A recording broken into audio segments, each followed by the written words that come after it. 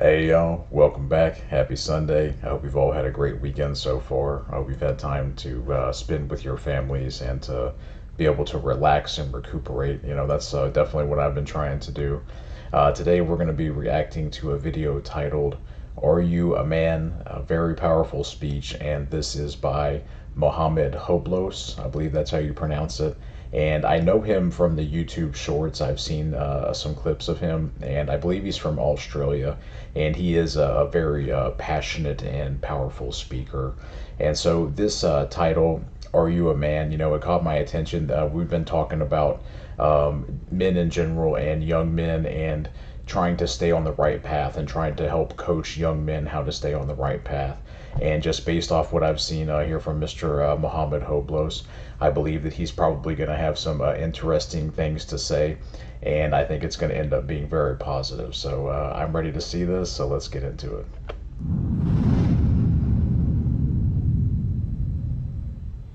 Assalamu alaikum wa rahmatullahi wa barakatuh. May Allah subhanahu wa ta'ala reward you, mashallah, some beautiful faces.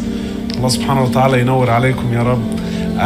Can I kindly ask that before we start, inshallah, please no one to be recording. So I can already see some of the brothers, they're holding their phones, trying to hide it. Please, if I can kindly ask, inshallah, to put your phone away. Don't record, not audio, not visual. And I'll tell you why, because once your phone starts recording, your heart stops recording. And there's no point in your phone benefiting and you and I were not benefiting. So please, can I kindly ask the brothers to not record, inshallah. That's the same for the sisters as well. May Allah subhanahu wa ta'ala reward you guys. As well, also, before I start, wallahi, yesterday I didn't get a chance, but I wanted to thank Sheikh Abdul Salam and Brother Rabia and the committee of Masjid al-Sunnah for opening their doors and inviting me. May Allah subhanahu wa ta'ala reward them and bless them and put nur in this masjid. This is it's a beautiful sign when doors are opened for mahabba and for unity. So I ask Allah subhanahu wa ta'ala to bless the Shaykh and to bless the brothers that are involved. طيب. Bismillah walhamdulillah wassalatu wassalam ala rasulillah. All praise is due to Allah subhanahu wa ta'ala, the King, the Master, the Sustainer, the Creator of the heavens and the earth, and we send peace and blessings upon His beloved Muhammad sallallahu alayhi wa sallam.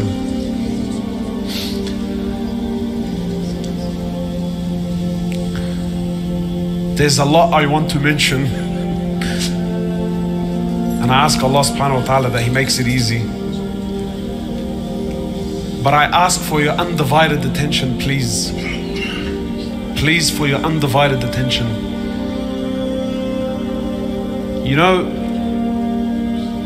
Many of us, we come to a talk. Please, brothers, no pictures. Please, brothers, no pictures, no recording. Many of us, we come to the talk, or you come to a Friday khutbah, or you come to a lesson, and there's this sickness where you come to see how will the Shaykh or the speaker or the Imam, how will he entertain me, or how will he inform me of something. And therefore you find a lot of times today people go shopping for speakers that they like. This is very, very dangerous, because this will limit your benefit. The reality is, whenever a Muslim goes to any gathering, we should sit in that gathering asking Allah subhanahu wa ta'ala to open our hearts. And you benefit only according to how much you want. That's why, depending on where you are with Allah subhanahu wa ta'ala, you will take something from the message. Sometimes you learn something from the speaker that the speaker himself had no intention on teaching you. Sometimes you learn something from a speaker, the speaker himself had no intention on teaching you that particular lesson. But that was based on your relationship with Allah subhanahu wa ta'ala. That was based on your hunger, your sincerity. So Allah will teach you things. Sometimes Allah will teach you from means that you never thought possible. Wallah, sometimes Allah will teach you by watching an animal. Sometimes just by watching two animals, Allah might teach you a lesson. I absolutely, excuse me, I absolutely agree with that. It's easy to be distracted by our cell phones and television and Netflix and video games and just whatever, all this stuff, you know. Uh, like, don't be distracted by that. When you're living life, you're actually living in the moment. Like he was telling them to, you know, kindly put their phones away and no pictures so that they can live in the moment, you know, to pick up that lesson. So I agree with that. When you're living life and you're not living through a distraction, you are going to pick up wisdom from places that you did not think you were going to. All right, let's go. Sometimes just by watching two animals, Allah might teach you a lesson that you could never find in a book, based on what you want. So tonight, based on what you want, Allah subhanahu wa ta'ala will give. You see, my brothers and sisters, every single man, Rijal in Arabic, every man is a male, but not every male is a man. Every man, every Rijal is a male, but not every male is a man, and there's a very big difference between the two. You see, most of us, we like to think we're men, Rijal. Speak to anyone and tell him, brother, are you a man or a male? And instantly you will see a reaction in him, almost as if, brother, are you questioning my abilities? Are you questioning my honor and my dignity?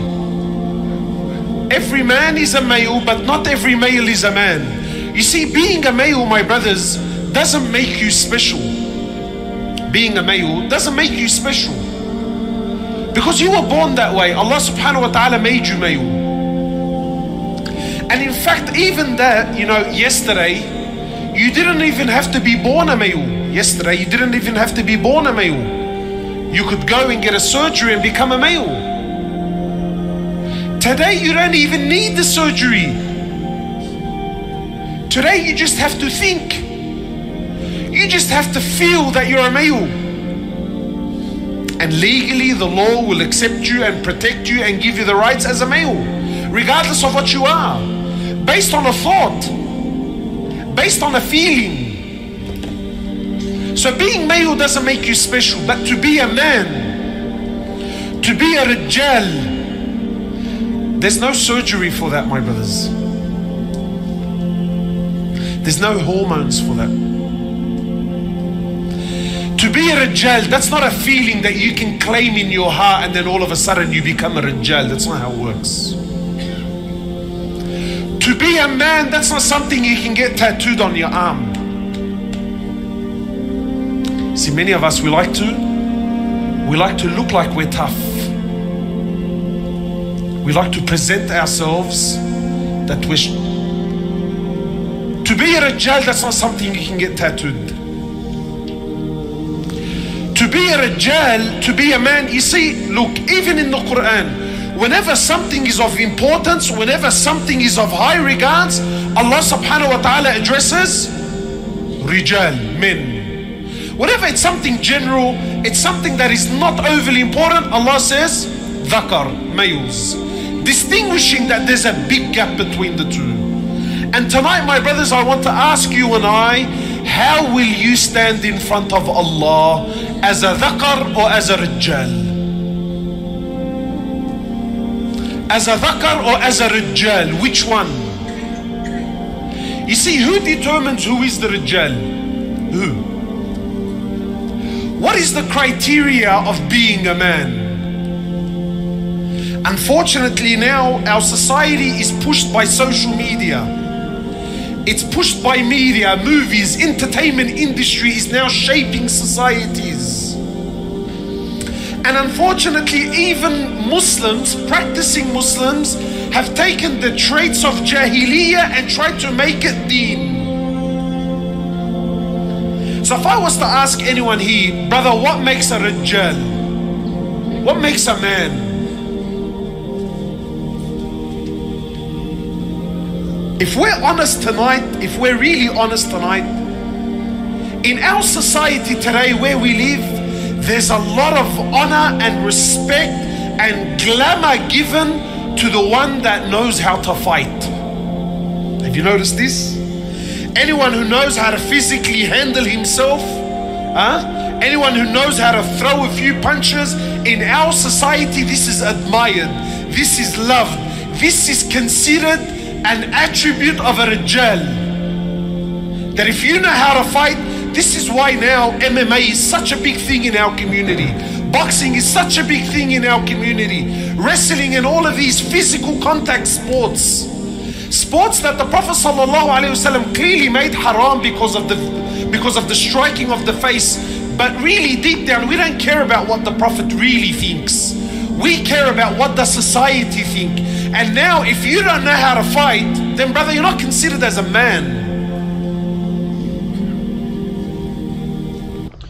You know, that's there is truth in that, in the way that many people in society view that. I don't think that the hard left or the liberal left would agree with that statement, but typically people in the center and kind of more over to the right side, maybe a bit more conservative, there is kind of an agreement that when a man is strong, and because it's a symbol that he can protect, though, you know, if you're friends with him or if he's your father or your brother, there's something that you greatly respect about that, you know. But yeah, with mixed martial arts and boxing and, you know, Olympic wrestling and all these things, like, I'm guilty of it too. I love those sports. I have for over, you know, 30 years now. And that's one of my vices that I have to give up, you know. There's nothing wrong with martial arts, you know, to learn self-defense. Maybe some very light sparring, you know, things like that to get like a realistic feeling for it. But the reality is when you're punching your fellow man in the face for money, it's wrong. You know, it is wrong. It's factually wrong. Okay, let's go. Considered as a man. So we have this epidemic now. And trust me, this is not new. Muslims understand whatever sickness we're going through, it's not new. The Habib, the teacher, the master, he came to teach. He came to cure the society of all of its sicknesses. But unfortunately, we're made to believe that the Sunnah is 1400 years old. Brother, we're living in a different time, in a different place. La wallah, it's the exact same diseases. So the Prophet ﷺ, please, I want you to leave this with me. The Prophet walks into the masjid one day, ﷺ, yes? Walks into the masjid and finds the Sahaba wrestling. Halal or haram? Would the Sahaba do something haram in the masjid? A'udhu billah, no. So clearly halal, they were wrestling in the masjid. Wrestling, not striking the face, wrestling in the masjid. So he, ﷺ, walks into the masjid and sees the gathering. You know, I just, because I have a very strange way of thinking, let me think out loud with you. And Allahu Alam, I'm not saying this is sharh of the hadith, no, these are just my thoughts. You know, sometimes you're doing something with your friend and it's funny, between you and him it's funny. But then someone walks in and all of a sudden it goes from funny to looking very foolish. Have you ever had that? You know, sometimes someone walks in halfway through the joke and doesn't see the joke, and then you start, oh ya Allah, what a jursa, what an embarrassment. So the Sahaba, this is how I'm thinking, you know. The Sahaba, they're wrestling in the masjid, and then imagine Rasulullah walks in, sallallahu alaihi wasallam. Imagine the honor, the izzah of the man. Walks into the masjid, and Sahaba are wrestling. So Allah, me personally, I can't help but think, like, you know, now, not the Prophet, a Shaykh walking, Jallis, bro, pull up, man, the Shaykh see ya, bro, the Shaykh see. You know, in high school, whenever we were doing something and the teacher was coming, we had a code word, Ija, it's in Arabic, as in he's coming. Wallah, the principal knew what Ija meant, right, because everyone says it. So imagine now the Sahaba, they're wrestling, and now the Prophet ﷺ walks in. So you can imagine what happens to the companions. So they all, wow, embarrassing. And then he asks, he says, what are you doing? Please. Didn't the Prophet know what they're doing? Honestly, tell me something. Didn't he know what they were doing? He knew exactly what they were doing. But the hadith is not just for them, it's for every Muslim to the day of judgment. And they tell you Islam is ancient. Habibi, Islam is contempt. Wallah, qasam. Sometimes I will read or hear a hadith or read a verse, and it's like Allah said these words in 2019 March. That's how alive the Quran is. People tell me it's old. So he walks in, he sees them wrestling. He says, what are you doing? Ya Rasulullah, marra man, let it go. Khalas, he walked in, we've stopped wrestling, leave it. But because he's the doctor, he's the teacher, and he's there to cure the sicknesses of societies. So they said, Ya Rasulullah, we're wrestling. Then he asks, why are you wrestling? Look at the salt now. Now the salt is straight to the wound. Imagine the Sahaba, Ya Allah, who's going to explain why we're wrestling? Who's going to explain why we're fooling around? So they said, Ya Rasulullah, we're wrestling to see who of us, who amongst us is who's the Rijal, brother? Has anything changed in 1400 years? Anything changed? La wallah, it's exactly the same. They're not doing anything haram. Rasulullah knows that they weren't. But he was worried about something far deeper. So what does he say? He said, the Rijal, the man amongst you is not the one that can physically put down the other. Any meathead can do that. That's not how we determine who the Rijal is.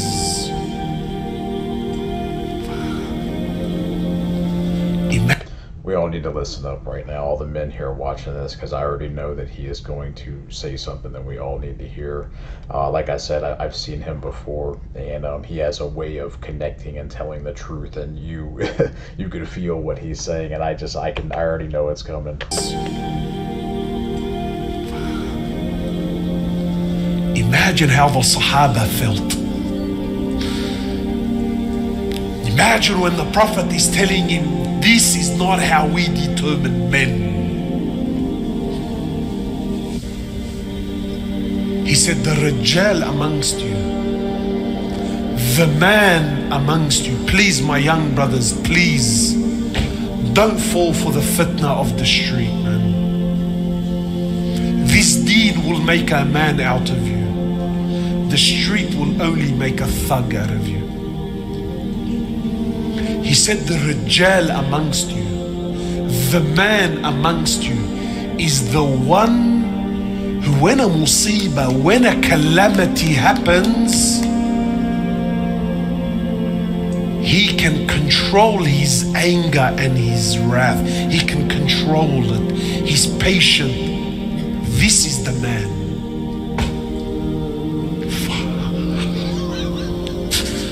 Go to the UFC gym and tell him this. Brothers are spending hours, and it's fine. Tonight I'm not mentioning anything about halal and haram. So don't come and say, look, wallah, the brother was saying it's halal and haram. Please, my brothers, halal and haram, this is kindergarten language. Kindergarten language. We need to develop, we need to move on. We need to start having a deeper relationship with Allah. Deeper. The Prophet is telling him depth. This is not the man. The man is when something befalls, he's what? He controls. Try this. Try it. Yalla, I challenge everyone try it. See how difficult it is. Understand why when Allah mentions Rijal, there's honor and azza behind the word. Today we say man to anyone. Anyone that can throw some punches, yeah, he's a man. So we have another epidemic. You might tell me, no, brother, you don't have to physically fight. What's the other epidemic we have in our community, in our society? How do we determine who's the Rijal? How big is he, brother? We have a steroids epidemic now. Muslims. Yallah, steroid. Don't ask me halal and haram. But the sickness. Have you ever heard of the sickness called the small man syndrome? Have you ever heard of this? Small man syndrome? No, you've never heard? Small man syndrome is the small guy who feels like all the bigger guys never take him seriously. So he starts doing things that are out of his character in order to show them that, look, I'm a man as well. They call this what? Small man syndrome. And qasam by Allah, 99% of brothers on steroids, it's all small man syndrome. It's insecurities in the heart. That if I don't look intimidating, if I don't look physically strong and muscly, I'm not a man. So brothers will be he'll bench press 100, 120, Allahu Alam what they're bench pressing. He'll bench press amazing weight and it's recorded and Snapchatted. But the same brother cannot lift a blanket for Fajr. Hours in the gym. Wallahi, the same brother, yet can't lift up a blanket for Fajr. He's saying cannot lift up a blanket for Fajr. I'm not sure what that means in this context. Okay, let me go back just a bit. Wallahi, the same brother, yet can't lift up a blanket for Fajr. We have a steroids epidemic. Steroids now. Everyone's abishak sheikh. And you know what's funny? Everyone's on steroids, but no one says it. And we're supposed to all act like, okay, because you're not saying it and I'm not saying it, so therefore it's not happening. I see a brother today, he's a pencil neck. He leaves, 6 weeks later, he's got muscles on his ears and his nose. So I'm thinking, brother, tabarakallah, Allahu Akbar, how did you get so muscly? So now he's trying to convince me, because I'm the fat one, and therefore I don't, clearly I don't understand the gym. Brother, alhamdulillah, I've been eating well. Habibi, what are you eating? What are you eating that's put muscles on your ears and your nose, brother? Tell me how. Nah, brother, I've been eating tuna and rice. So I'm thinking, brother, wallahi, I've been eating tuna and rice too, but how come? So we're all in denial. We're in denial. Small man syndrome. To look big, to look intimidating. This makes me a man in the community. Just before summer comes, now everyone hits the gym. Why? So when it's a hot day and I go to the gym, and I go to the beach at Bondi, and look how shallow we've become, bro. Wallahi, it's embarrassing. But this is not new. This is not new. The Prophet ﷺ, please live this with me, bro. The Prophet is walking in Medina. Imagine walking in Medina. Yeah, these are absolute facts that he's saying, especially from probably the age of like 16, 17 until around 30. I was like not involved in a professional or amateur level way of bodybuilding, but just in my own personal life, it was something that I really enjoyed. And that is part of the reward that you get or think that you get is, you want to get your body fat super low and get all your muscle tissue, your muscles balanced out, be very symmetrical and just all that stuff, and like you do have that intent in your mind so that other people can see it and I guess enjoy it or envy it. But that mentality is so unhealthy for so many reasons, and also steroid use. I'm completely against that. I put that in the same category as almost like transitioning sexually, because you're altering yourself to such a degree that it's like, I don't know, it's just much too unnatural and it's super unhealthy for you. But yeah, let's go, man. Live this with me, bro. The Prophet is walking in Medina. Imagine walking in Medina, and he sallallahu alayhi wasallam, he sees the companions, they've gathered around a tree. But these stories, don't you wish you were there? What a time, man. So he sees them gathered around the tree, so he goes to the tree, sallallahu alayhi wasallam. Then when he gets there, he notices Abdullah ibn Mas'ud. Ever heard of this name, Abdullah ibn Mas'ud? Ya haram ala this ummah. Brothers told me, brother, I don't know what to name my son. Wallah, I want to rip my hair out when people tell me this. So he comes to the companions and they've gathered around a tree. Imagine. So he comes to the tree and he notices Abdullah ibn Mas'ud hanging off the tree. What happened was, there was dates on the tree. So the Sahaba, they said, who's going to climb the palm tree and get us the dates? Abdullah ibn Mas'ud wasn't a very big guy. In fact, he was the opposite. He was very skinny.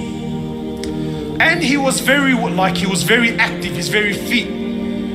So Abdullah says, look, I'll climb the tree and I'll get the dates. Now, you need to live this with me. It was very common fashion for the Sahaba that they used to wear the lungi. You know, the lungi, what's it called? The izar is it? Yeah, like that skirt. Right? Yeah, like the one they have. This was very common fashion for the Sahaba. Very, very common. In fact, many of them, this was all that they would. And don't think that it's like today, wallah, they had these nice Under Armour boxer shorts under them. No. They wore the izar, habibi, there was nothing under there. Nothing under there. So what? They were laughing and giggling.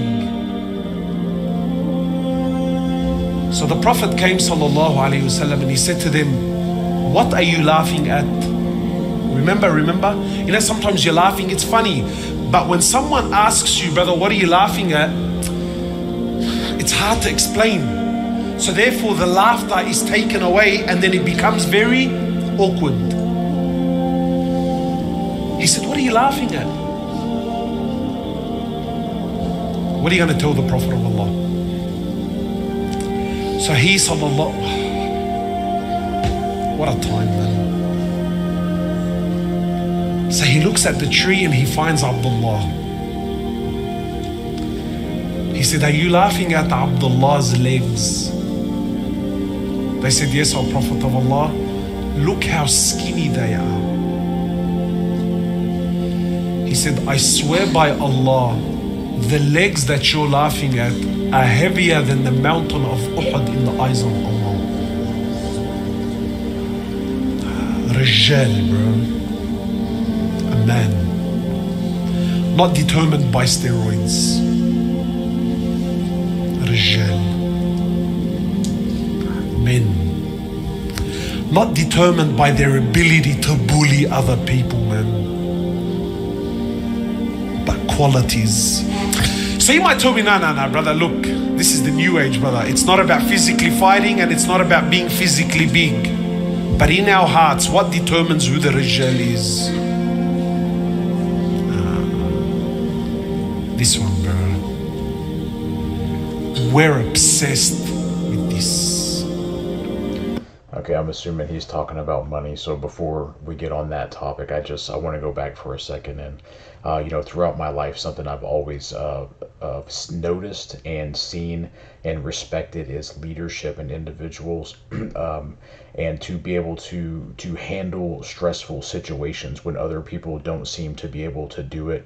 Like if someone steps up to the plate, or even if they're already in a leadership position and they handle it, that's something that I've always paid attention to and looked up to, and always hope that when I'm in those situations I can perform in that exact same manner, as when negative things happen, somebody has to do something, and all of us need to look within ourselves and say that we're that person, in that moment. Like, we need to do something. That's what Rachel, that's what men do, is when hard times come, we handle the situation, and we just have to try our best, All right, let's go. We're obsessed with this. The one that has money, brother. Today, if you have money, wallah, you can take the spot of the sheikh. Brother, tabarakallah, he gave $50,000 at our last fundraising dinner. Yeah, so inshallah, he's going to be leading the prayer for the next week. What? We love money. We honor money. We deem money as a rijal. Brother, I provide, brother. I provide, brother. I've had grown men come to me and tell me, brother, my son has brought me great shame. My son has brought our family great humiliation. So I'm thinking, Allahu Akbar, astaghfirullah, what did he do? Did he do zina and he had a baby? Great shame to the family.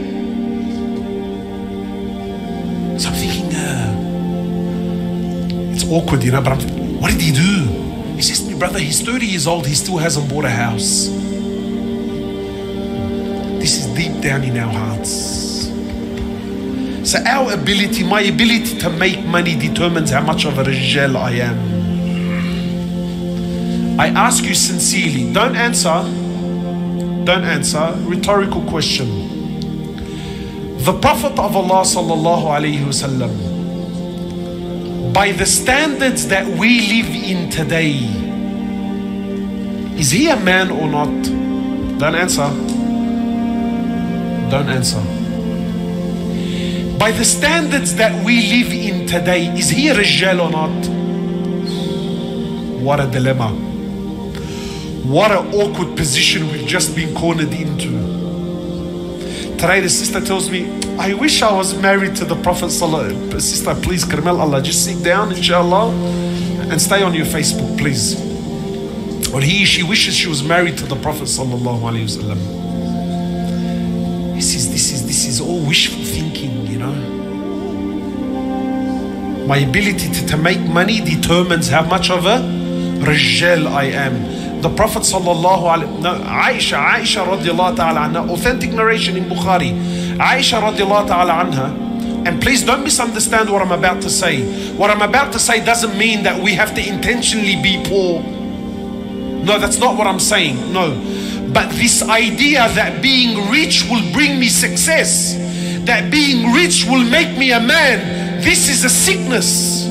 Aisha is telling her nephew Urwa, in the authentic narration, she says to him, Ya Urwa, the son of my sister, she said, I swear by Allah, we used to see the moon, then the full moon, then the full moon. The sister that wants to, the sister that wishes she was married to the Prophet. I hope you're listening. I hope you're listening. Today the sister complains, my husband hasn't taken me out to dinner in 2 weeks. He's a bakhil, brother. He's a bakhil. He's a nishah. He's a bakhil. It's been 2 weeks we haven't gone to dinner. But oh my God, I would love to be married to the Prophet. Aisha is telling her nephew, we used to see the moon, then the full moon, then the full moon. 2 consecutive months, 60 days.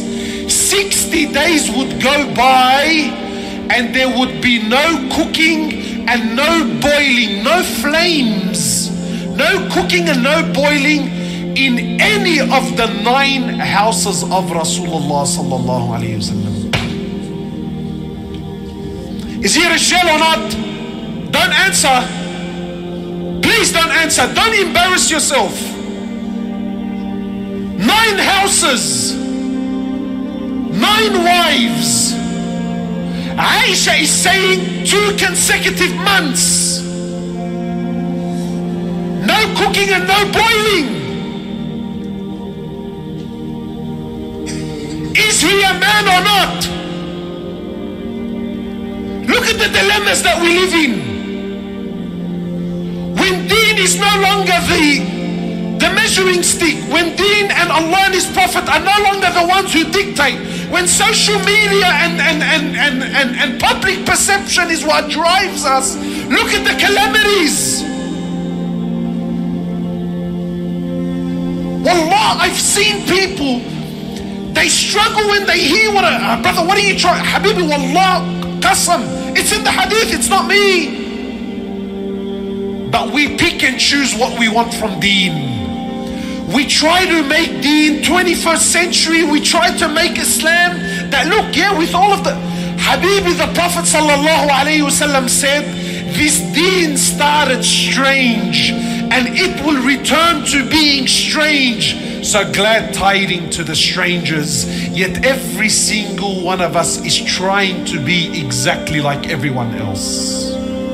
My dress is like the non-Muslim. My food is like the non-Muslim. My schooling is like the non-Muslim. My appearance is like the non-Muslim. My house is exactly like the non-Muslims. My dreams and my ambitions of owning a house and taking my family on a holiday at the end of the year and driving, every ounce of my body's ambition is exactly like the non-Muslim. My name was Muhammad, I changed it to Mo. My name was Mustafa, I changed it to Steve. Every ounce of me is dripping non-Muslim. Yeah, but brother, alhamdulillah, I'm a Muslim. The Prophet says, glad tidings, hani'an, hani'an, glad tidings to the stranger. Honestly, who feels like a stranger, bro? Who, bro? You walk into any restaurant, halal, not halal, is a yalla, kullu meshi, brother, bismillah, oh God, brother. Where, deep down in our hearts, where? So Urwa couldn't believe his ease. Urwa is young, couldn't believe his ease. So he says, oh my auntie, 2 months, no cooking, no boiling. How did you survive? She said to him, al-aswadan, al-tamru wal-ma'.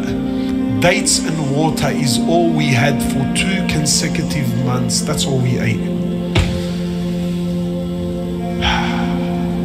Where's this sunnah? No, that's not sunnah. Brother, this was zuruf. The Prophet went through difficulties, sallallahu alayhi wa sallam. Look how sick we've been. Yeah, not only, look, you know what? It's one thing when the brother says to me, listen, I have an addiction and I'm trying to deal with my addiction. Wallahi, I will appreciate it. Look, the man knows he has a problem. No, but I have an addiction and I'm in denial about my addiction and I try to use deen to justify my actions. Isn't that interesting? So you might tell me, look, brother, you know, maybe the Prophet was going through hard times. On his deathbed, sallallahu alayhi wa sallam. He was going through sakarat al-maut, conscious, unconscious, in and out. So he lost consciousness. Aisha is there, radiallahu ta'ala anha. Then he wakes up. Then he says to Aisha, authentic narrations. He says to Aisha, imagine, Aisha was 18 years old when the Prophet died. How old was she? 18. And Allah called her and the others in the Quran, Allah called them Ummahat al-Mu'mineen, the mothers of the believers, meaning they have become haram on every man. Yani once the Prophet dies, sallallahu alaihi wasallam, no one can remarry her. 18 in a world and in a society where the man was everything. Imagine this 18-year-old is watching her husband die at the 8, and she has her whole life that now she knows, I'm going to be alone. I can never remarry after him. So he wakes up from his, you know, he was unconscious, and says to Aisha, how much money do we have? This sunnah no one talks about. Sheikh, please man, put these stories behind. Let's speak about investments and stocks, and let's speak about buying houses, brother. Because in our hearts, we believe that honor, that money will restore the honor of Islam. Ya Aish. Ya haram. So she says to my Prophet of Allah, all that we have is 7 gold coins. Imagine a man with 9 wives. Is he a man or not? By the standards that we live in, please don't answer. Don't embarrass yourself. Don't be a hypocrite. By the standards that we live in, is he a man or not? Today, brothers have paid off their houses. Paid off. And he's working to pay off the 2nd and the 3rd because, brother, I need to leave something for my children, brother. Exhausting his life. Not halal haram. I don't care about halal and haram. But tell me, when the Prophet was dying and there were 7 gold coins between 9 wives, is he a man? Sister, you know the one, I wish I was married to him. What Chanel handbag was he gonna buy you with 7 gold coins? Tell me, man. What hair and makeup studio were you gonna go to on a fortnightly basis? Tell me. What restaurant were you gonna be fine dining in? Tell me. So he says to Aisha, take the 7 gold coins and give them in charity now.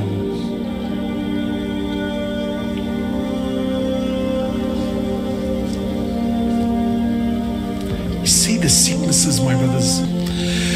So he loses consciousness, then he wakes up and he says to Aisha, what did you do with the 7 gold coins? 7 gold coins. Ya Rasulullah, leave him, man, let him be. Aisha, 18 years old, she's alone, haram, yani, leave her, khalas, 7 gold coins, yani, they're not gonna make her rich. No, like it's no, but there's something far deeper. So she says, "O Prophet of Allah," look at our mother, man. She said, "I held on to them, I didn't give them away in charity." He says to Aisha, "Do you want me to die and stand in front of Allah while I still own something from this dunya? Is this how you want me to stand in front of Allah, Aisha?"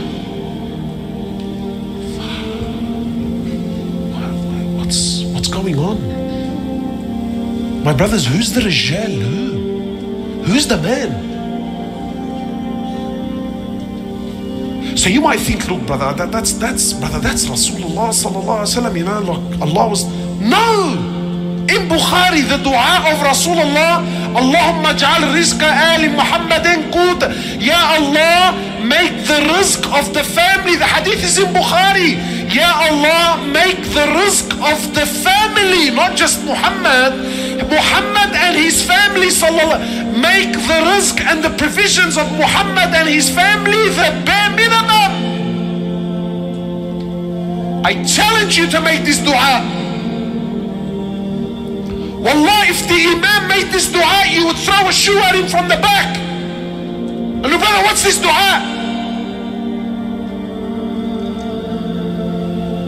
Because in our hearts, in the sicknesses of our society, a man is determined by his money.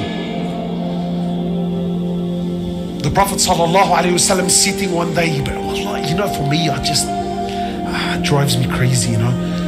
Like, you know, when we say the Prophet was sitting with Jibreel, you know, and it's like brothers are sitting there and just hearing it. But like, have you ever thought about that? You know, sometimes you meet a celebrity, you don't know who to show off to. You don't know how many photos you can take from what angle, so you can share it with the world that I had a moment with Fulan or Fulan and this celebrity or that singer or this actor. I'm telling you, the Prophet was kicking back, sitting down with Jibreel. Is that normal? What was that gathering like? What were they talking about? And then an angel.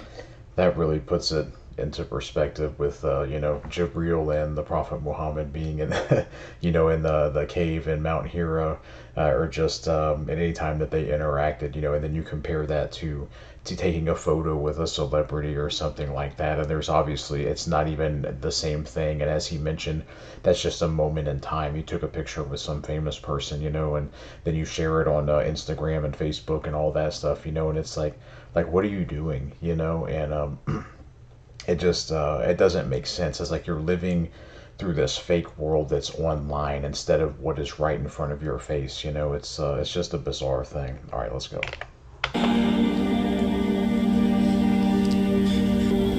And then an angel came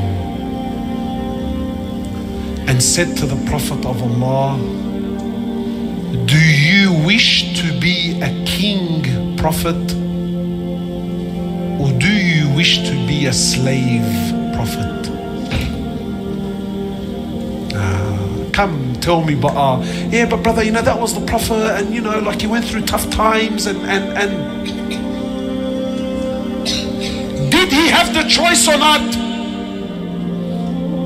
Were you asleep?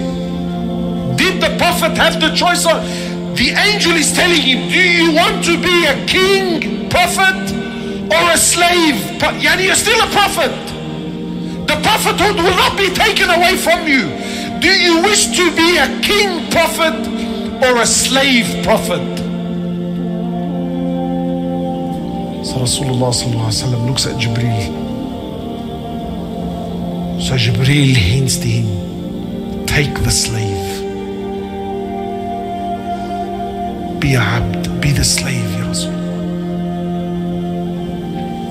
Good advice or bad advice? Can you see the dilemmas we're in? Brother, yeah, the theory says it's good advice, but the practice says, nah, very bad advice.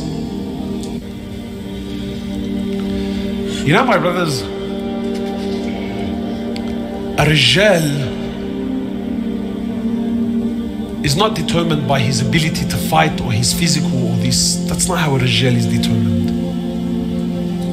A real man, my brothers, and wallah, we can speak for hours, and I'm not going to cover what makes a real man. There's a lot to cover. But for me, above all,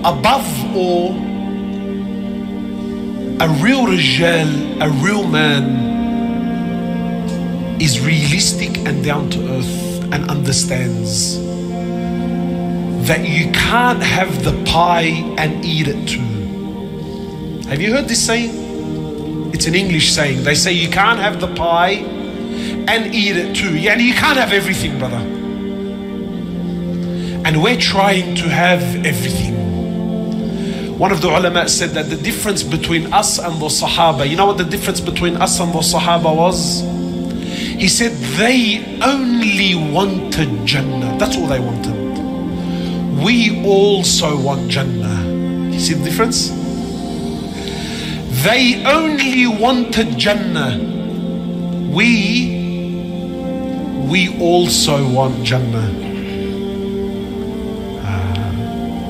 See what's happening? You see, a real man is realistic. A real man is realistic. A real man knows and understands that if I'm going to be a rijal, see, to be a man, like I said, it's not a taru. It's not something you get. To be a rijal, these are decisions you have to make. There's sacrifices you have to take. And this is a lifestyle. It's a lifestyle that you have to live. And a real man and a real rijal understands that if I'm going to be a man, I can't be anything else with it. It's either a man or something else. Where am I going with this? A real man is realistic. He understands that when I get married, that when I have children, that when I take on a job, that when I give my word, when I make a commitment, there are sacrifices that have to be made. You see, today, we're not men, we're boys. We're little boys that are stuck in big bodies. That's what we are, my brothers. Wallahi, forgive me. But if we're going to be honest here tonight, we are little boys that are stuck in big bodies. We like to think we're men. We like to think we're men. But when you go by the criteria of Allah and His Prophet, we're very far from it. And here's exactly what I'm saying about being realistic. You see, everyone here, we love women. Or at least I like to think you like women. Inshallah, you all like women, yeah? Inshallah, Ya Rabb. We all like women. Who doesn't like women, bro? Woman makes your heart dance, bro. Me, if I see a woman, I'm gone for a 6. Gone for a 6. Khalas, I know, bro, I know. We love women. but no one wants to be married. Have you noticed? We love the idea of being with a woman. Who doesn't like the idea? We love women, but no one loves to be married. The commitments of being married, the sacrifices of being married, the challenges and the difficulties of being married is something a real man, a Rajal, knows and understands. But we don't. We're boys. We love women, but no one wants to be married. That is an unfortunate thing in our society today, is people afraid of that commitment to one person, and there's that culture of, you know, trying to be the richest and most successful man, and to, I guess, show off or validate yourself better is to have as many beautiful women as you can possibly have. But I don't like that idea at all, you know. And I'm married, and as he's saying, you know, it does come with difficulties at times, and you know, you're not gonna be the Rajal, the man, every single day. You know, it's a constant battle. I mean, the only way to stay that is you're gonna be constantly facing problems. You understand what I'm saying? You have to constantly combat those and learn how to deal with them. And we can learn, you know, so far that what we've seen, the behavior patterns of the Prophet Muhammad, and behaving in that fashion is a way to deal with those problems correctly, you know, is by being humble and responsible. And when, you know, bad things happen, be the Rajal, be the man, and solve the problem on the spot, you know. All right, let's go. We love women, but no one wants to be married. That's why zina is widespread. That's why brothers now, they're getting married on the darkies in secret. You know these secret marriages. And the brother comes to tell me, brother, it's halal. Like, please sit down, yeah? Sit down. Stop trying to play with the deen. Stop trying to play with the deen. Brothers are getting married to sisters with no mahram. No one there, no one there to represent her, no one there to acknowledge, no one there, nothing but a phone call, text messages. Brothers with beads, they're marrying women in secrets. Why? Little boys, he thinks he's a Rajal. You're a little kid. You're a little boy with hormones. That's all you are. You're not any different to me. You're not any different to every man here who has desires and has shahwa. But the difference is being a man or being a male, being a boy. Anyone can get married, my brothers. Anyone can sleep with someone. But a real man, a real Rajal, my young brothers, he gets married and understands that in marriage, it's not all rainbows and lollipops. It's difficulties. Yeah, there's good times, no doubt. But there's hardship. And that's why it's half your deen. It's half your faith. Little boys. We love women, but we don't like to be married. We love kids. Have you noticed? I love kids.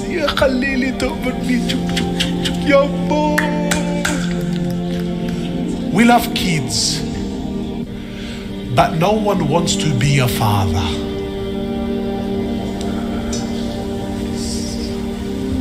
What do you mean be a father? What do you mean be a father? You know why?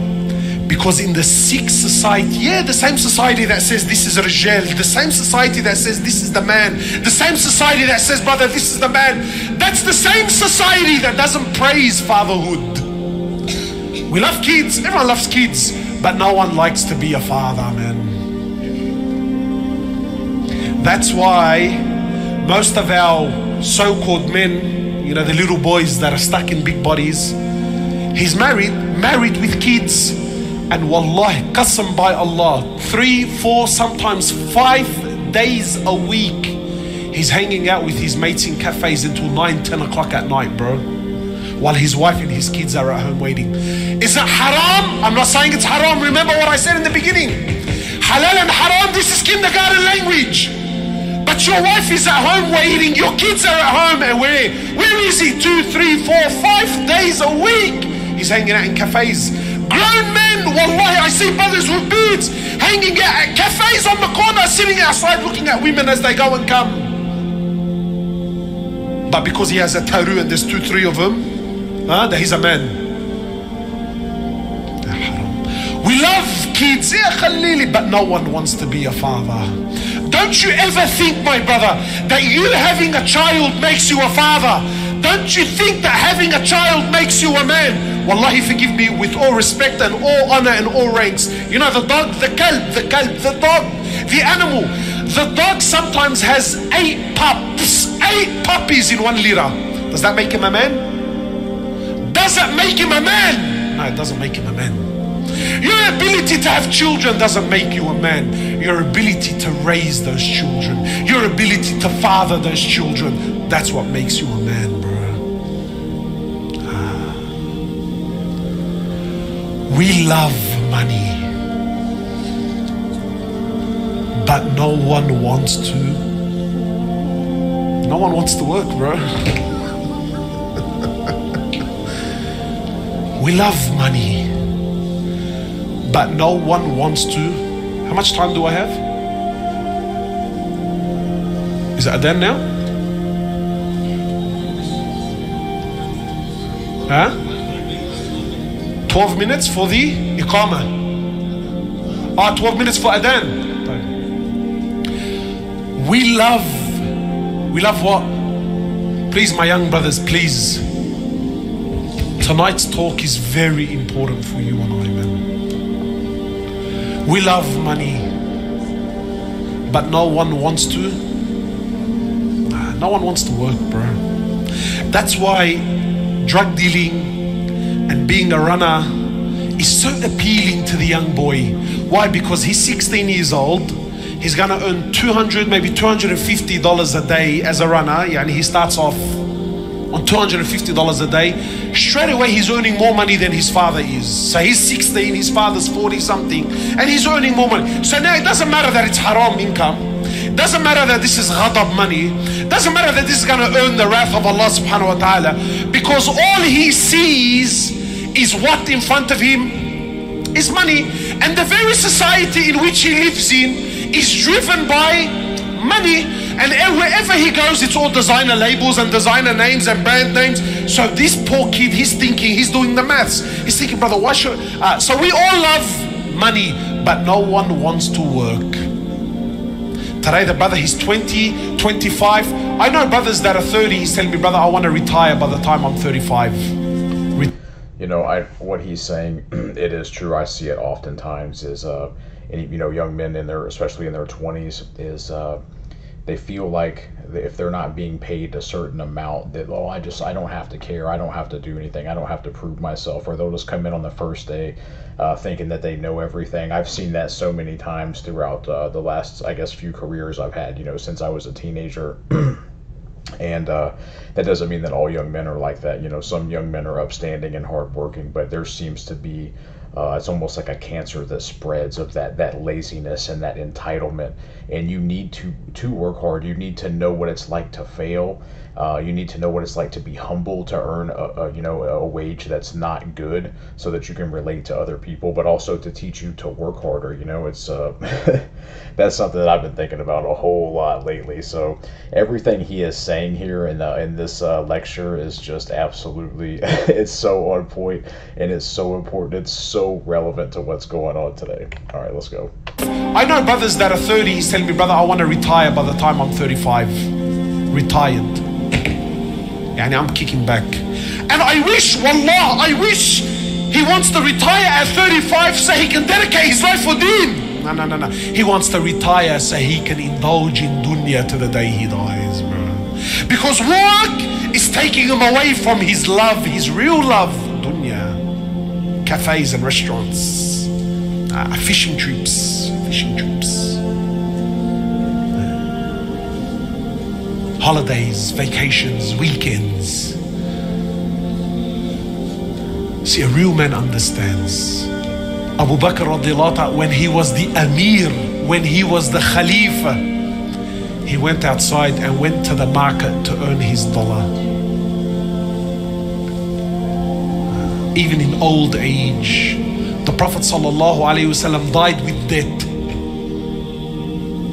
So what's happening here? We all love Allah. Have you noticed? Wallahi, go to the junkie, go to a prostitute, go to a brother who's a murderer. Tell him, brother, do you love Allah? Everyone loves Allah, but no one wants deen. No one wants deen. Brother, how can you love Allah but not have deen? No. So now there's this sick culture. Have you noticed this culture? Brother, you don't know what's in my heart. My iman is in my heart, brother.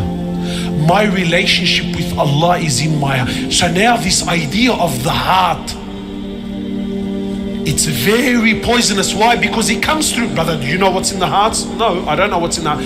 But really he's hiding his hypocrisy with this. So yes, everyone loves Allah, but no one wants deen. Everyone loves Rasulullah sallallahu alayhi wasallam. Brother, please, when you say his name, brother. Everyone claims they love the Prophet, but no one wants his sunnah. What do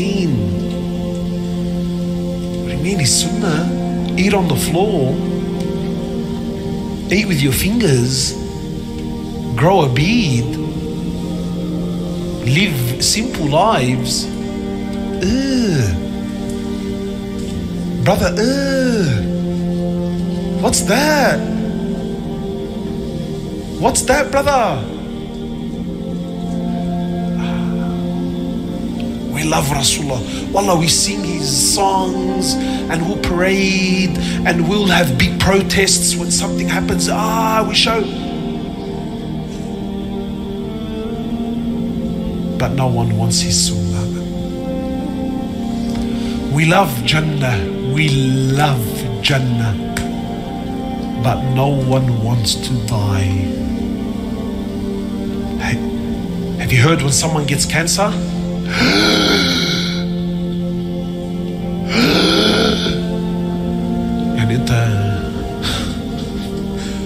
Did you think you're gonna live forever? What do you? We love Jannah, but no one wants to. No one wants to die. You know, I had a benign bone tumor removed from my arm, and this was years ago, but in the first, I think it was 2 to 3 weeks before I got the biopsy back, it ended up being a huge pain to get to the correct doctor and all this stuff. And you know, in that time, when I got the initial x-ray, they told me, you know, okay, it looks like you have bone cancer on your humerus. And I was like, oh no, you know. And I had, you know, a lot of thoughts going through my head. I think, I was like in my early 30s at the time. And you know, I was still young, and I still feel young now. And like I said, the results had not come back yet. And in that whole time, the only thing that ever brought me any comfort with kind of like that impending bad news or that feeling of it was eventually to the conclusion it's God's will, you know. And I was thinking, like, what have I done with my life? The decisions that I've made up until this point, you know, what have I done? You know, and I start thinking about all my regrets and the stupid things that I've done and said, and I had all this opportunity to try to do good and to try to be better, and I didn't do it, you know.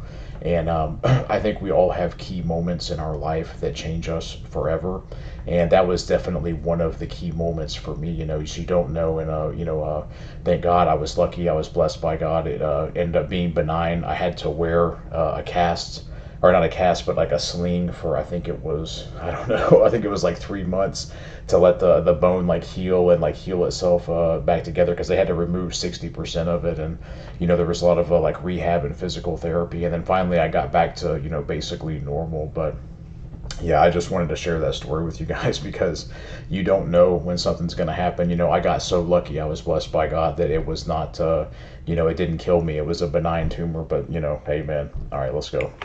But no one wants to. No one wants to die. Tell me, my brothers, is this the quality of a man? No. Thank you.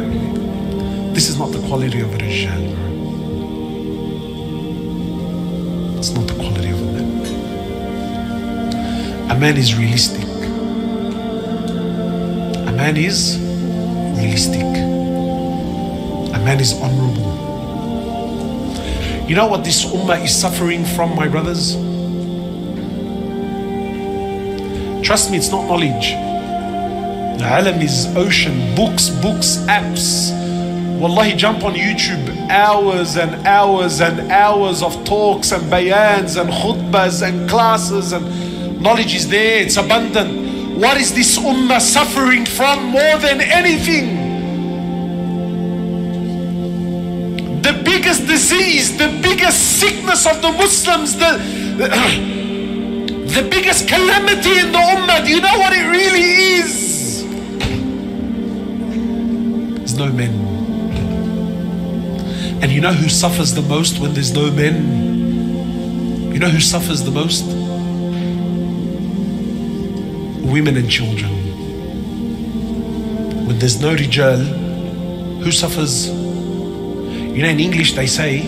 Yeah, it's not just Islam either. It's the entire world. The abandonment of God, and from a statistical standpoint of men being men, it's probably the lowest that it's ever been. You know, it's bad, and it's become culturally acceptable and even rewarded and spoken highly of, like these weak behavior patterns, and we all need to stay away from that. And again, we're all going to face problems almost on a daily basis, a weekly basis. Things are going to come at us, peer pressure and just problems, things going wrong at work, whatever. But you have to be the Rizal. You're going to fail sometimes. You get back up. You learn from that mistake. You got to keep going. You know, I can't stress how important that this is to me. Everything he is saying right now is so important to me. It's been on my mind, and we all have to do something about it. All of us men, we must. There's no rijal. Who suffers? You know, in English they say, when the cat's away, guess who come to play? Who? Say it out loud so others hear it. When the cat's away, there's no cat.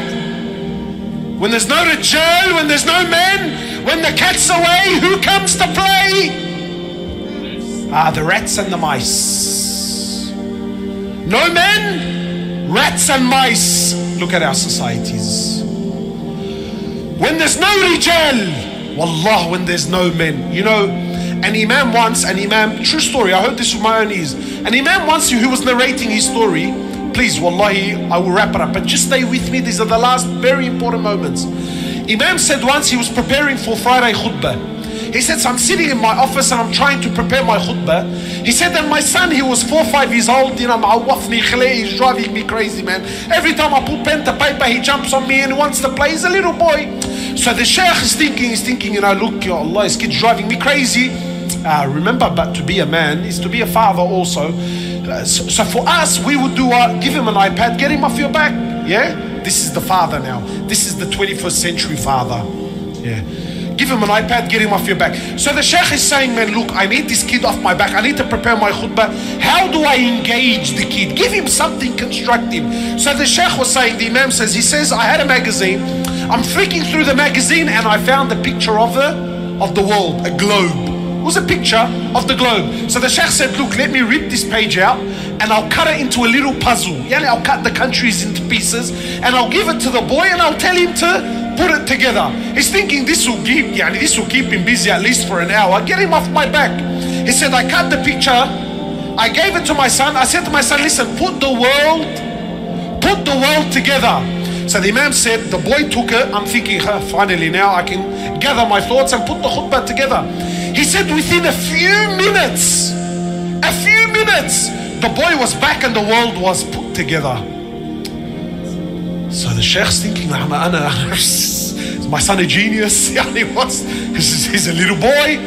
So the sheikh says, my son, Allahu Akbar, Tabarakallah, how did you know where Europe is and the Americas and the Africas and the kid doesn't go to school, how did you know? He said to me, Wallah father, I don't know. He said, so how did you put the world together? He said, Dad, on the other side of the picture, there's a picture of a man. So I put the arms together and the legs together and the head together. So the imam said what? He said, Subhanallah, you gave me my topic. When man comes together, the world comes together. But qasam by Allah, as long as man is destroyed, this world will always be destroyed. Rijal, who suffers the most? When the cat's away, the mice will play. Brothers come to me all the time, and I'm going to wrap up with this and I'll try to. Brothers come to me all the time and they tell me, brother, our women, Allahu Akbar, our sisters, A'udhu Billah, brother, what's this? What's this? Our women have become ruthless. There's no more haya, there's no more, our women are wearing whatever they want and they're carrying on. And you know what? Wallah, I agree. Genuinely, I agree. What I'm seeing outside, this is ridiculous. But then I'm thinking to myself, but okay, so now who do you address? Who do you address? Have women lost their ways? Absolutely.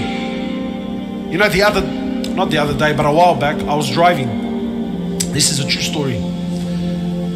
I was driving, and I was in Greenacre.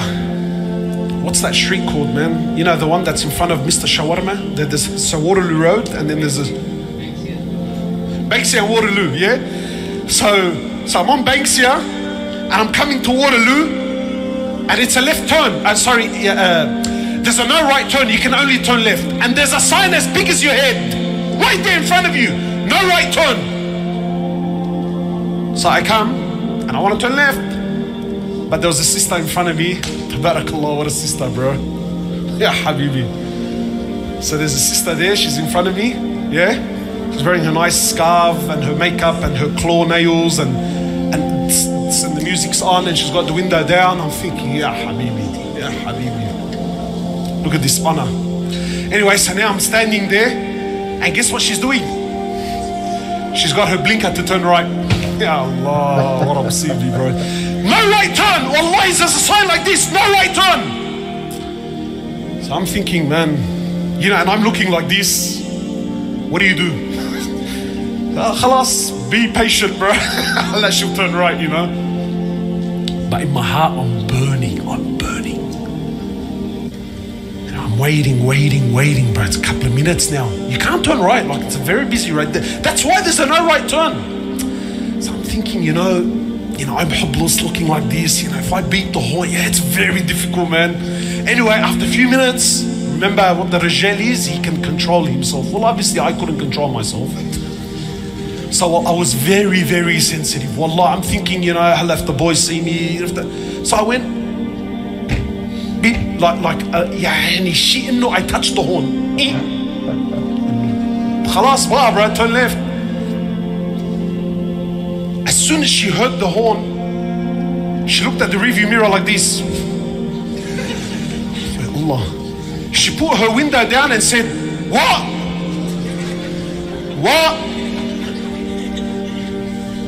Allahu Akbar. Allah, sister, take your time, brother. She wants to punch on. What? This is our women. So the brothers are complaining, brother, look at our women, they've lost their way, And I say, Wallahi, it's true, but tell me something, who do you blame? Who do you hold responsible? Because in one token, yes, our women unfortunately have lost their way, but then look at the men. Look at the men, the same brother that's telling me, brother, look, our women are out of control. This is the same brother who takes a photo with his wife while his wife is in hijab with her red lipstick and her eyelashes, tabarakallah. He'll take a picture with her, she's smiling and he's smiling, and then he puts it on his WhatsApp profile. That's his, this is his profile picture. So now every guy that has his phone number, when he's sitting in the toilet, flicking through his phone, he has exclusive access to his wife.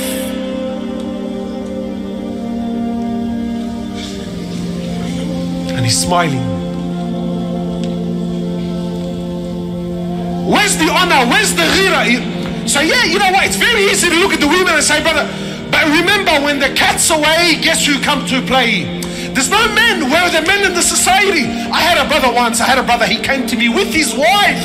A brother came with his wife, gave me salam, and I'm thinking, oh, this is awkward, bro. This is, again, it's not halal, haram. I'm not speaking about halal and haram. So he comes up to me, he gave me salam. I'm thinking, oh my God, yes, assalamu alaikum. I'm thinking, this is awkward. And then he gets me, brother, this is my wife. I'm thinking, okay, assalamu alaikum. So she puts her hand there and she gets me, assalamu alaikum, brother. So I'm thinking, wallahi, do I headbutt you first, or do I headbutt your husband? Or do I just do a clothesline and just knock out the both of you? What do you mean, assalamu alaikum, brother? And he's standing there. Look, wallahi, Wallah, it's not because he's bad. Wallah, it's not because he's an evil person. But because there's no men in our society, the very concept of ghira and honor has been lost. Have our women lost their way? Absolutely, bro. Absolutely. But who do you blame? Who do you blame? Who do you blame? This sister that's leaving the house looking the way she looks. Where's her father? Where's her brother? Where's her nephew? Where are they? They're busy fishing, bro. They're busy at cafes. You know, I just want to speak on this real quick, and I know the big thing with women now is I'm a strong, independent woman, and no man can tell me what to do, and I'm going to make my own career, my own life, and all this. There are men that they try to protect you, even with just by giving you your advice, your father, your brother, your husband, because they know the nature of man, and there are a lot of evil men out there with evil nature, and they view you as nothing more than a sexual object, period, you know, and they're not worried about you know, heaven, hell, or you know, they're not worried about that. They're just thinking about their like human desire to do that. So it's yeah, it's on all of us, on all men. You know, we all haven't done enough. Even if we've been doing a good job, we haven't done enough. You know, we got to step it up everywhere. All right, let's go. They're busy fishing, bro. They're busy at cafes. They're busy chasing other women like little boys. So yeah, bro, our women lose their ways. Stop laughing. Stop laughing. So what? Our women, they lose their ways. Honor, just honor, bro. Ghira is a rijal.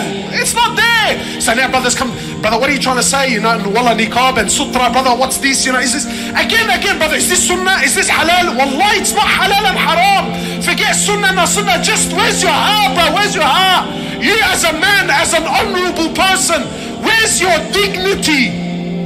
The Prophet ﷺ was sitting with two of his wives. Today, when we have barbecues, my wife and your wife and his wife and Allah, and we're all together. And wallahi, brothers are sitting having dinner. Him and his wife and me and my wife, and I'm talking to his wife and he's talking to my wife, and he's laughing and we're laughing and we're giggling, and this is considered as what? This is advancement, brother. Come on, man. What's this sutra? Wallah, the girls upstairs. What's it? This is backwards. This is backwards in our hearts. No, it's not that it's backwards. If there was a single rijal, just one rijal, wallahi would never ask, is this sunnah or fard? He would never ask, brother, is this appropriate or not? As a rijal, the Prophet sallallahu alayhi wa sallam, is he a rijal or not? Please don't answer, don't embarrass yourself. The Prophet, is he a rijal or not? Today, wallahi, I see mashayikh shaking hands with women. Assalamu alaikum. And wallah, again, not halal and haram, but my heart, wallahi, my heart burns. The Prophet sitting with two of his wives. He's sitting there, sallallahu alayhi wasallam. Someone knocks the door. Yalla, where's this sunnah now? So the Prophet goes to check. It was Abdullah ibn Madhum. You know the man is? Sahabi, he was blind. You know Abasa wa Tawalla, the blind man that came to us. Abdullah, him! He was the mu'addin of Rasulullah. He's knocking on the door. He's blind. The man's blind. So he gets up and he sees Abdullah. And he says to his wives, Abdullah is on the door. Stand up, the both of you, and go behind the sutra, go behind the veil. So they said, O Prophet of Allah, Abdullah's blind, he can't see us. He said, yes, but you're not blind, you can see him. So get up and go behind the veil.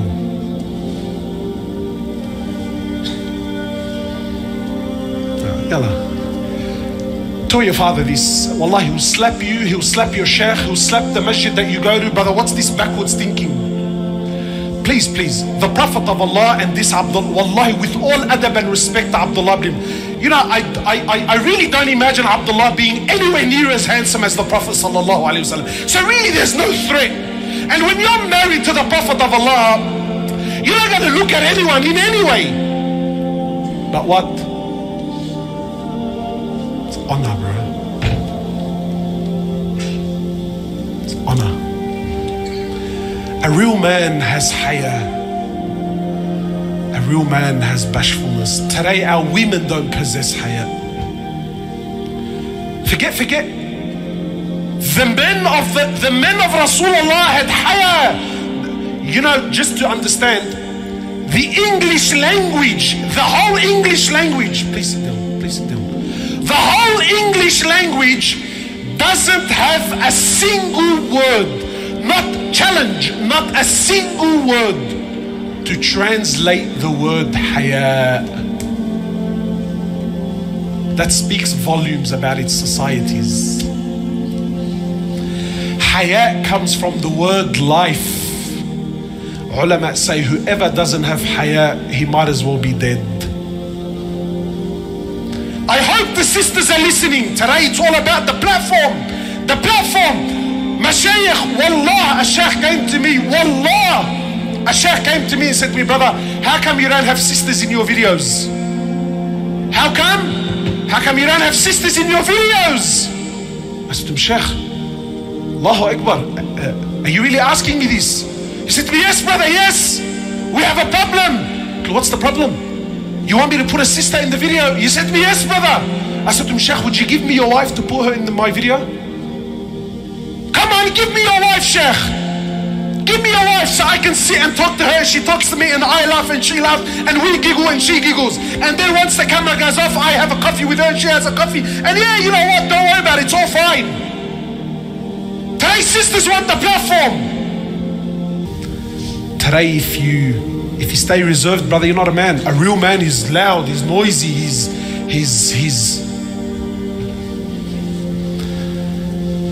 we need to restore men. This ummah is suffering from a lack of men, my brothers. Ask yourself tonight, are you a rijal or are you a dhakar? Are you a man or are you a mayun? We ask Allah subhanahu wa ta'ala to make us men. Men whom He's pleased with. Men whom revive this ummah. Jazakallahu khairan. Subhanakallahumma bihamdika ashhadu an la ilaha illa anta astaghfiruka wa atubu ilayk. Man, I'm so glad we watched that. I know I've been speaking to at least some of the things that Mohamed Hoblos here was speaking about, and I've been thinking about it a lot. And as men, we all have to step up, you know, like I said, there's going to be challenges and you're going to fail, but you have to learn from those failures and keep moving forward. You know, it's, we all want to be the Rijal every single day to the best of our ability. But like I said, sometimes there's going to be difficulties and that's just the way it is, you know. I really needed to hear that.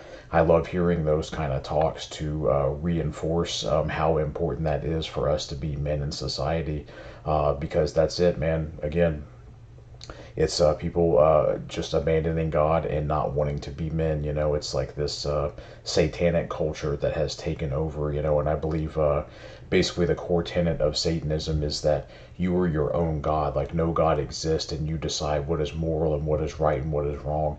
And we've seen, you know, even if people in society don't say that they're a Satanist, they've never read the Satanic Bible or they've never even spoken to a Satanist, they have that exact same behavior pattern, and it's self-destructive and it's destructive to society, you know. Man, yeah, I think I could go on all night with this, but I do have to get out of here pretty soon. I really enjoyed that, and I would like to see more from Mohamed Hoblos for sure. I hope that you guys have a great week. I hope you have a blessed week, and I hope that each one of us has at least one opportunity to be a real man this week, you know, in a very difficult situation, to help remind us that, you know, that's what we're here to do. That's part of our mission. But yeah, thank you guys for watching as always. I hope you have a great week ahead, and I will definitely be seeing you pretty soon. Have a good one.